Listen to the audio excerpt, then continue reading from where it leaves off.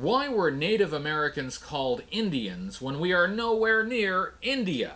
The answer to that is kinda dumb.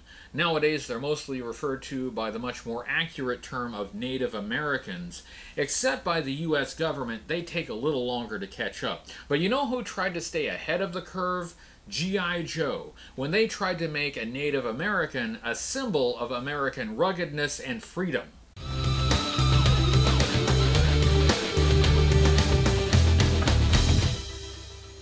Hello everybody, Hooded Cobra Commander 788 here. This is the show where we review every vintage G.I. Joe toy from 1982 to 1994. The United States has had a difficult and complicated relationship with its indigenous population. A lot of that history has been quite ugly. There was war and forced migration and overt attempts to eradicate entire cultures. Native American tribal customs have been vilified. The people have been viewed as villains, as childish jokes, as cartoonish mascots, and as uneasy allies. Even now, as we try to move into a new era, we drag with us the baggage of past generations, and the subject of this week's review must be viewed through that lens to be fully understood. Spirit, G.I. Joe's Native American tracker from 1984, was very much of his time. He includes a lot of the stereotypes and tropes that were common of that era and before. Is Spirit an attempt to honor the Native American troops who served in the U.S. Armed Forces? Is Spirit a caricature that belongs in a bygone era? I don't know if we can answer all those questions, but let's take a look at the figure and see what we can learn. HCC788 presents Spirit.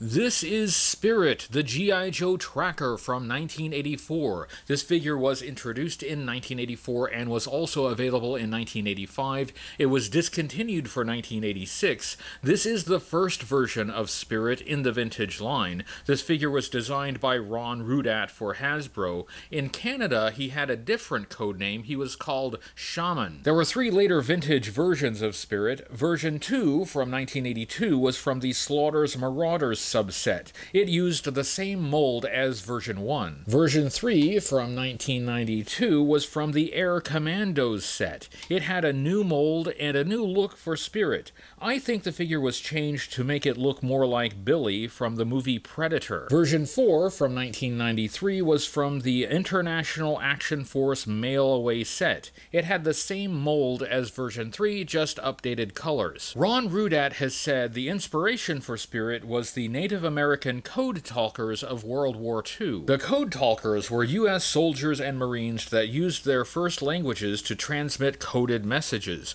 The Native American languages were used by few people, and the enemy did not have access to anyone who could decipher them. Code talkers were used as far back as World War I, but they were used more extensively in the Pacific theater of World War II. Before World War II, Germany attempted to learn Native American languages in preparation for their use in the war. They failed, but the attempt prompted the U.S. military to use them in the Pacific theater rather than in Europe. Spirit was inspired by the Code Talkers, but he doesn't look like one. The Code Talkers wore standard uniforms. Spirit does look like a G.I. Joe, though. The team often wore non-standard uniforms. Spirit was not the first Native American in G.I. Joe. That honor goes to Airborne from 1983. Spirit includes an animal companion, an eagle. Starting in 1984, some G.I. Joe figures included animal companions, such as Mutt in 1984 had a dog, Junkyard. Let's take a look at Spirit's accessory, and let's start with his primary weapon.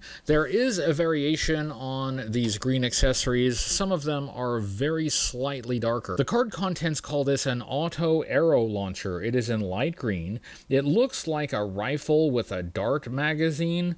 It looks really cool, and it is a well-remembered G.I. Joe accessory. It does seem a little like a modernized bow and arrow, which Native Americans were stereotypically depicted as using. I would prefer a regular firearm, but this still has a good look to it. Do be cautious, this light green plastic can become very brittle over time. There is a tan version of this rifle that came with a battle gear accessory pack. Next, let's look at his backpack. The card contents call this an Arrow cassette pack. It is in the same light green color as the rifle. The backpack has a pouch and a couple of small smoke grenades on one side, and it has a couple magazines for the rifle. The dart magazines on the backpack match up pretty well with what's on the rifle, and I like that. There's some coordination between accessories. These accessories go together. There is also a tan version of this backpack from a battle gear accessory pack. Next, let's look at Spirit's belt, and this belt is not listed on the card contents. It wraps around the figure and it buckles. It can be removed, so let's take it off and take a closer look at it. This belt is made of a soft, flexible plastic with a simple buckle, so it can attach to the figure.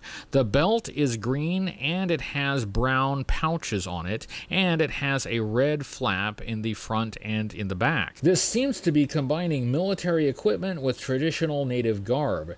This is a special accessory. It was rare to get paint on G.I. Joe accessories, and this has not one but two paint applications. The figure doesn't have a belt sculpted on, so this belt accessory is really needed to complete the look of the figure. Now we get to what may be the best accessory, the eagle. This eagle is in brown plastic. It's very well detailed, very nicely sculpted feathers. There is white paint on the head and on the edges of the wings and on the tail and just above the feet. The feet of the eagle will clip onto the arm of the action figure, so you can hold him that way, and that looks really good. This is a separate piece for the feet, and that piece is often missing. This is a bald eagle, which has long been a symbol of the United States. It was once an endangered species, but the population in North America has recovered, and it is no longer considered endangered. The bald eagle has a role in some Native American tribal traditions. Certain tribes are legally allowed to collect feathers for ceremonial use. Although the name for this eagle is not given, from other media, we know his name is Freedom. Let's look at Spirit's articulation. He had the articulation that was standard for a G.I. Joe figure by 1984, so he could turn his head from left to right. He could not look up and down. The ball-jointed neck was not introduced until 1985. He could lift his arm up at the shoulder and swivel at the shoulder all the way around. He had a hinge at the elbow, so he could bend his arm at the elbow about 90 degrees. He had a swivel at the bicep, so he could swivel his arm all the way around. This was an O-ring figure, meaning the figure was held together with a rubber O-ring that looped around the inside. That allowed him to move the torso a bit. He could move his legs apart about so far. He could bend his leg at the hip about 90 degrees and bend at the knee about 90 degrees. Let's look at the sculpt, design, and color of Spirit, starting with his head. On his head, he has a red headband that goes all the way around. He has black hair with long braids on each side. That looks really good, and that's a separate piece, and it's out of softer plastic, so that hair will move a bit. He has a Caucasian skin tone, which is a little odd. Other figures had skin color that made sense for the character, but not this one. Later vintage versions of Spirit maintained this. They all have Caucasian skin tone. Long hair for Native Americans has become an important point of pride. The Indian boarding schools that operated right up to the early 20th century attempted to erase tribal traditions. One way they did that was by forcing male students to cut their hair. Native American soldiers in the U.S. Armed Forces are still required to receive the usual haircut administered to new recruits. G.I. Joe, though, allows non-regulation dress and grooming. On his chest, he has a red undershirt and a light blue overshirt. Unfortunately, this light blue plastic has a tendency to discolor over time, which will give it a slight green tint. That has happened to mine a bit. You can really see it if you compare the front to the back, which still has a very vibrant blue. On his chest, he has a pocket and a couple small unpainted grenades. grenades. He has a feather and claw necklace. He has a white bone-handled knife in a tan sheath, and that sheath has a fringe. He has an unpainted strap that goes up to the left shoulder. The back piece is the same back piece that was used for 1983 Doc. It's just in a different color. That same back piece was also used for 1983 and 1984 Duke. Spirit has the same problem as Duke, and that is the strap detail from the front of the figure does not continue around to the back. His arms feature light blue sleeves that are rolled up. On the right sleeve there is a patch. It is a red circle with a feather. There has been some speculation about what real unit patch this may be, but I'm not certain about it. There is a variation on this patch. Some Spirit action figures have a patch that is smaller. On my other Spirit figure, even though the patch is worn a bit, you can see it is smaller than the other. On his left sleeve he has Sergeant's chevrons in red, but they are upside down for some reason. His forearms are bare and his hands are bare. He has a small bronze bracelet on his right wrist. He has a wider bronze bracelet on his left wrist. Since the eagle is often clipped to this bracelet, the paint is usually worn off, as it is on mine. There's just one little patch of bronze paint left on the inside. His waist piece is in tan plastic. He has a couple pockets in the back, but no belt and minimal detail. His legs feature tan trousers with a fringe that go down the outside of the leg. On the left leg he has a white-handled knife with a dark brown sheath and an unpainted strap that goes around the leg. He has dark brown fur-lined moccasin boots that are tied off with a bit of rope that is wrapped around the top. Spirit looks more like a stereotypical Indian archetype from a 1950s Western than a soldier. My preference would be for him to wear a more combat-ready uniform like the Code Talkers from which he drew inspiration. I like the idea of him having his traditional long braided hair though. Taking a step back from personal preferences, this figure is amazing. It has great color and details. It's one of the best looking figures of 1984. I have a modern version of Spirit, so we can take a look at a more recent iteration of this character. This is Spirit Iron Knife from 2008. This is the third version of the figure to use that specific name, but the seventh version of Spirit. This is a fully modern figure with updated sculpting and articulation and accessories, all inspired by the vintage figure, but also quite different. As you can see, this figure does have a more realistic skin tone than the vintage figure. That's one update. The dart firing rifle has been updated. Instead of green, it is in a tan color, and instead of having a pistol grip, it's more like a hunting rifle. The dart magazine is removable. The backpack is also inspired by the original, but updated. It has a tan pack with a lot more detail. It has a silver rack, and on that silver rack it has some removable dart magazines. The eagle is updated. It's larger, it's in soft plastic, so it is flexible. It is now in a base black color, and it has a yellow beak and feet. It's okay, but I prefer the original to this one. The vintage Freedom Eagle will not fit on the modern figure without overstraining those feet. The belt with the red flaps and the grenades and the necklace and the knife on the chest are all part of this separate piece. It's not really intended to be removed, but you probably could remove it. It's a nice idea, but it's all just a bit too chunky. This knife is way up too high. It sticks up over his shoulder. The knife on the chest is not removable, but the knife on the leg is removable. As with most modern figures, he has a figure stand with his name on it. I like some of the changes on this modern figure. I like the removable magazine for the rifle. I like the backpack, but some of the changes don't work for me. I don't like the eagle. The belt and strap piece are just too clunky. Overall, I still prefer the vintage figure over the modern. There is another modern Spirit figure, very modern. This is the G.I. Joe Classified Series 6-inch Spirit Iron Knife figure. This was sent to me by Hasbro. I did not pay for this, but the timing is perfect so I can include it with this review. This 6-inch action figure copies a lot of the design elements from the 3 3/4-inch figure. I will eventually do a full review on this Classified Spirit, but let's just take a look at it for now. Classified Spirit includes his eagle, Freedom, but this eagle has a lot more features than either the vintage or the 25th anniversary eagle. First, the feet peg onto the figure,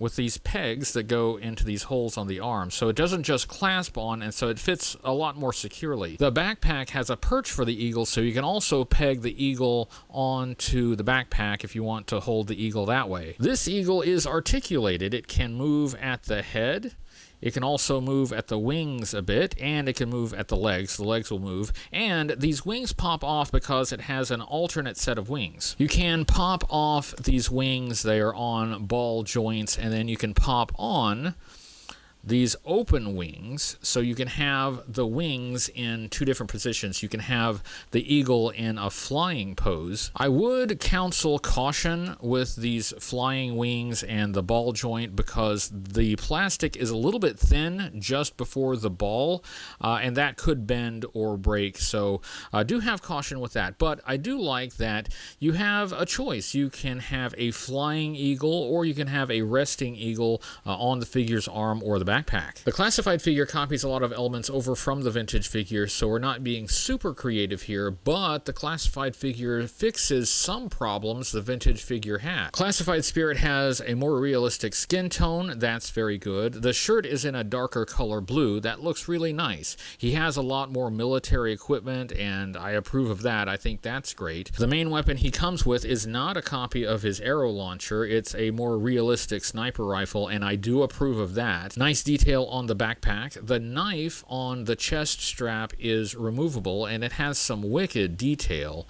The figure does not have the red cloth panels on the belt, and that could have been a problem if they hadn't added additional equipment on the legs, which they did.